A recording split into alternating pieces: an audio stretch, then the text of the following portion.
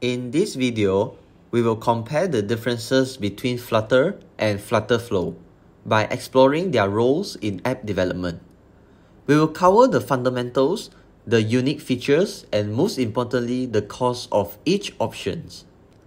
At the end of the video, we will conclude which option you should pick in 2024. So watch to the end of the video. You will definitely make a better decision regardless if you are learning for yourself or hiring. Firstly, what is Flutter? Flutter is an open source UI software development toolkit created by Google and launched in 2017. Flutter uses Dart programming language, which also developed by Google.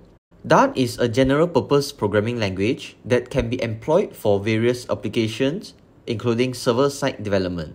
When you are developing with Flutter, you are not just writing Dart code. You are using the Flutter framework to create a user interface and manage the application's lifecycle. Flutter extends Dart, providing a reactive framework for building UIs, complete with a rich set of pre-designed widgets and a hot reload feature that accelerates the development cycle. Now, what is FlutterFlow? FlutterFlow is a no-code platform designed to simplify the app development process. FlutterFlow was founded by two former Google's engineers who wanted to make it easier for designers, developers, and entrepreneurs to build mobile apps. It's built on top of Flutter, so it takes advantage of all its capabilities while offering a visual interface for designing and developing applications without traditional coding. Using a simple drag-and-drop interface, you can build a fully functioning app in as little as an hour. So, coming to the fundamental differences of both approaches, Flutter follows a traditional coding approach, where you are required to write code to define the app's behavior, appearance, and functionality, including network requests, integrating cloud services, integrating payment gateway, authentication, and so on. While on the other hand, FlutterFlow allows users to design and build applications without the need for manual coding. Instead, users arrange pre-built components such as buttons, forms, and interactive elements to define the structure and functionality of their application directly in FlutterFlow platform.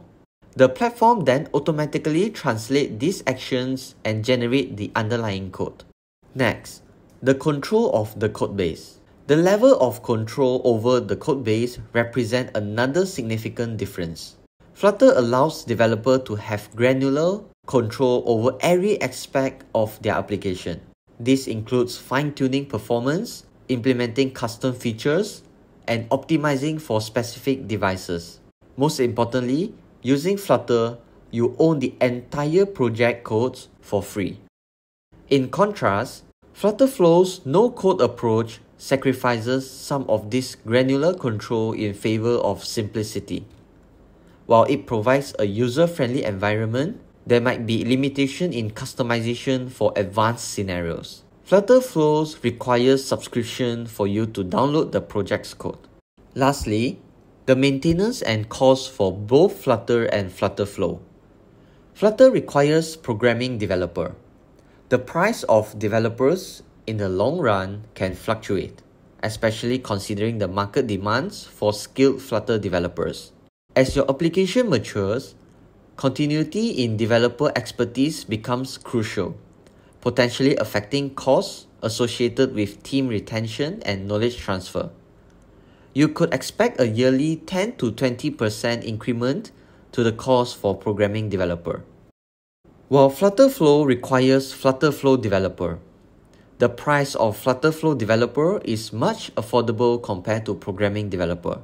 FlutterFlow platform incurs a subscription cost. These costs are streamlined and focus on a subscription-based model.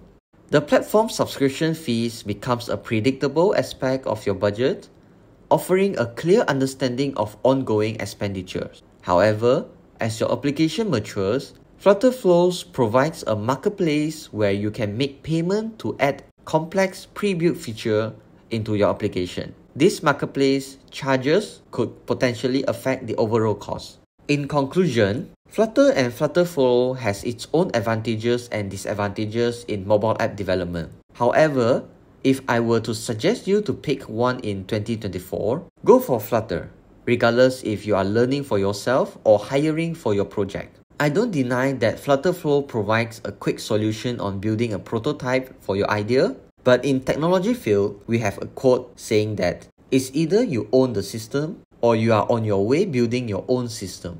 If you don't own 100% of the source code, each missing part could incur additional charges in the future. This is purely my personal opinion. Feel free to share yours in the comment section below. Don't forget to like the video and subscribe to our channel.